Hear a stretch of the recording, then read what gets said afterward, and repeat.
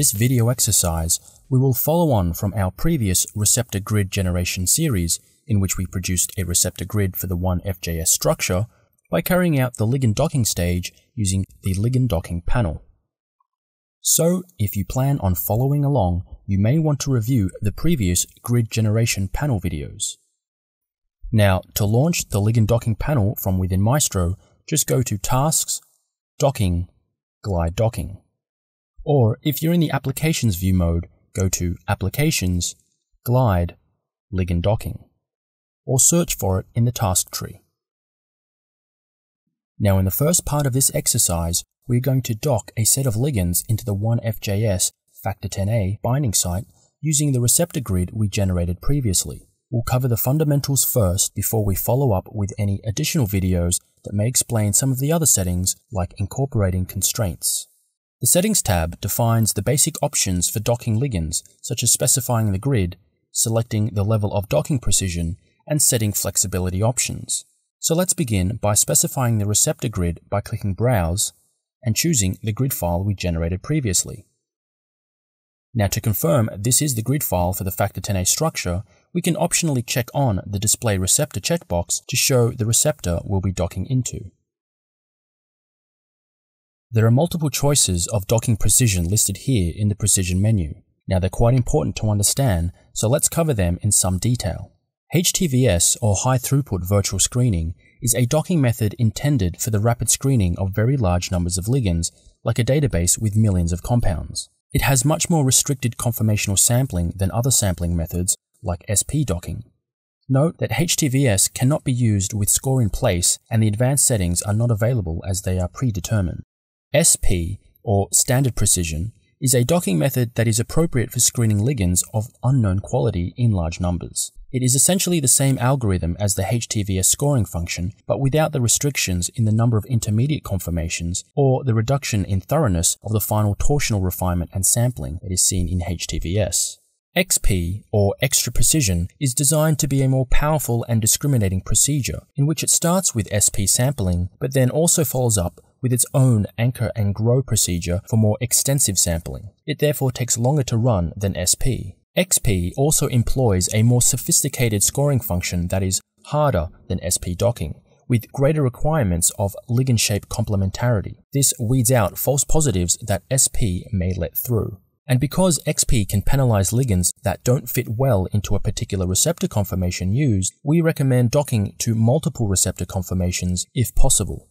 Also, when performing virtual screening on a large database of ligands, we recommend that you first carry out docking using SP before taking the top 10 to 30% of your final poses and redocking them with XP. This strategy allows you to perform the more expensive docking simulation on worthwhile ligands. Note that when you choose XP mode, you have the option for writing the XP descriptor information. This will allow you to later on use the XP visualizer to analyze the poses in greater detail and visualize key rewarding interactions like hydrophobic enclosure or penalties like close contacts. But note, you must have a separate license for this feature. Now, if you want to dock ligands using a progression of precision, like going from HTVS to SP to XP, then you may want to use the virtual screening workflow. SP peptide, or Standard Precision docking for peptide ligands, uses the same general settings as for regular standard precision, but with changes to some of the settings to enhance pose retention such that it is optimized for peptide docking. Now, in this exercise, we'll use SP docking. In the ligand sampling section, we have the options to choose whether ligands are docked flexibly or rigidly, refined in place, or simply scored in place. The default is for flexible docking, where conformation generation is limited to variations around acyclic torsion bonds and pyramidal nitrogen inversions, such as in amines and sulfonamides. On by default is the option to sample inversion at pyramidal nitrogen atoms, as well as to sample ring conformations, where only low-energy conformations are kept. Here, you can choose to include the original ring conformation. Here, we have the option to buy sampling of the torsion around bonds that normally adopt a particular conformation, for example, amides and esters. And these options cover different selections of functional groups. So the first option would bias the torsion sampling for a set of functional groups that is defined in a resource file. More info can be found in the Glide user manual. The The second option will bias the sampling of torsions around the carbon-nitrogen bond of amides only, and where you can penalize non-planar conformations, which will apply penalties to amide bonds that are not cis or trans rather than freezing them entirely, retain original conformations, which will fix amide bonds in their input conformation, or all trans conformation only, which will enforce the trans conformation to within a small angle range, about 20 degrees. Ligands that do not dock in a transformation are rejected.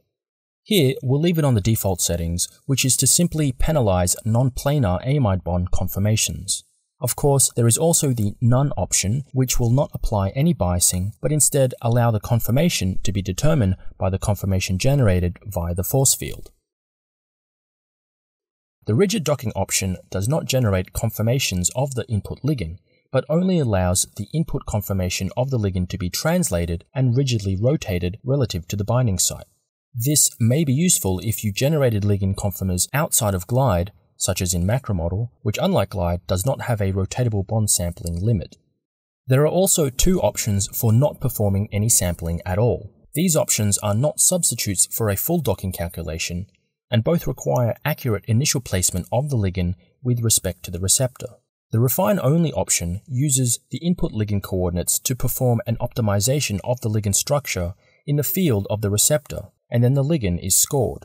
The goal of this method is to find the best scoring pose that is geometrically similar to the input pose. If you're using HTVS or SP, a minimization is performed, or for XP, the ligand is regrown in place. The Score in Place option similarly does not perform docking, but uses the input ligand coordination position for scoring. This option is useful to score the native ligand in its co-crystallized or modeled position, or as a post-processing step on glide-generated poses to obtain individual components of the glide score prediction of the binding affinity. It can also be used to check whether the scores of the known binders in their native proteins are similar enough to the scores when cross-docked to the chosen receptor. And if this is the case, it is reasonable to expect that similar structures would also score well. Keep in mind, scoring in place should not be used with Glide XP, as full XP sampling is normally needed to avoid strong XP penalties for ligands that should be able to dock correctly. Here we have the option to add epic state penalties to the docking score. This is on by default so that when ligands that have been prepared using epic for ionization and tautomization, the epic penalties for adopting higher energy states, including those where metals are present, are added to the docking score. This can have significant implications for improving binding mode discrimination and virtual screening enrichments, so you always want to keep this on when the ligands have been prepared with LigPrep and epic. Here we have the option to add a reward for each intramolecular hydrogen bond to the glide score, as well as in the E model to favor selection of poses with intramolecular hydrogen bonds. This may be important in binding for some ligands, such as those that form the intramolecular hydrogen bonds, thus paying a smaller entropic penalty upon binding. This option here is to enhance planarity of conjugated pi groups by increasing the energetic penalty for non-planarity. It is essentially a means of making aromatic rings, amides, esters, and other sp2 atoms less likely to adopt a non-planar geometry. This option is off by default, as these groups can adopt non-planar geometry. Indeed, what may look like distorted aromatic rings are not necessarily unphysical because of the out-of-plane bending mode frequencies are not infinite. Nonetheless, checking this option should help keep rings planar. If the grid that you chose contains excluded volume data, you can choose to apply the excluded volumes when docking the ligands. This option allows you to set the size of the penalty, either large, medium, or small, such that each ligand atom that occupies the excluded volume will incur that penalty. Now, because we have the display receptor option on, we can also show the excluded volumes we specified back in grid generation. For this part of the exercise, however, we won't apply any excluded volumes. It is rare that you will need to open the advanced settings, but if you do need further options for controlling the docking process, such as if you are primarily docking fragments, the advanced settings dialog box is where you can make those adjustments. In-depth details covering these settings can be found in the Glide user manual, but perhaps one setting in here that may be of relevance is the selection of initial poses. Checking on this expanded sampling option is particularly useful for fragment docking and screening to ensure that good fragment poses are found. Under the Ligands tab, we can specify the source of ligands to be docked. Now, as explicitly stated here, we strongly recommend that you prepare the ligands first, for example with LigPrep and Epic. Here, you can choose which ligands to use from either the workspace, if you have the ligand in the workspace, the selected entries in the project table, or in this case, we'll be choosing them from a file. So we'll click Browse and import the file 50ligs.mae.gz. Now this file contains 50 unique ligands. Partial charges for the ligand are obtained from the force field, but if you want to use pre-generated partial charges for some other source, you can check on this option. If you're tempted to do this, you may be interested in the QM polarized Ligand Docking solution, as it provides a way of using quantum mechanical charges from a QSight calculation to dock ligands. Now here we have options to restrict the type of ligands to be docked based on the number of atoms or rotatable bonds that are in each ligand. The defaults are fine, but if, for example, you had a small binding site or wanted small ligands, or maybe even more rigid ligands when screening a large database, then you could reduce these values. Just like in the grid generation panel, where we had the option to scale van der Waals radii for receptor atoms to decrease penalties for close contacts, here we can similarly soften the potential but for non-polar ligand atoms. Now you'll note the default scaling factor is already set to 0.8, which means we're already modeling a slight give during binding. But if you wanted to turn van der Waals radii scaling off, then you'll set this value to 1. Here we'll use the defaults. If you have a receptor in which there is substantial movement upon docking, such as in sidechain conformation, backbone location, or loop conformation, you should consider docking to multiple protein conformations, which means setting up multiple grids, or to use the induced fit protocol to account for protein flexibility. Now, in this part of the exercise, we won't apply any other settings, such as core constraints, or any other constraints including those that we set up during grid generation. We'll demonstrate them in a later exercise. For now, we'll just skip right through to the Output tab. Here we can specify the type of file to create for the output ligand poses. In this case, we'll create a pose viewer file which includes the receptor. The output file will be in Maestro format. We won't put a limit on the number of poses to report, but this could be useful if you wanted to limit the number of predicted best binding poses written. We'll write out only one pose per ligand, which is fine for database screening applications. However, a larger choice may be appropriate for lead optimization studies or whenever several reasonable poses are wanted. For example, to generate a variety of docked poses for post-docking programs. Though keep in mind that if you have a small binding pocket or ligands with few rotatable bonds, choosing a large number might simply retain poor poses. We'll ensure post-docking minimization is selected with the default number of poses per ligand. This performs minimization in the field of the receptor to produce better poses and only adds a small amount of time. Although if the binding pocket is small or the ligands fairly rigid, then post-docking minimization will not improve the results for poses that do not fit or that are already poorly aligned to the receptor. Here is an option to calculate and apply strain correction terms. We won't use it here, but these terms are evaluated by optimizing each ligand pose as a free ligand, first with constraints on all torsions, then without these constraints. The difference is used to compute a penalty term for unreasonably high strain.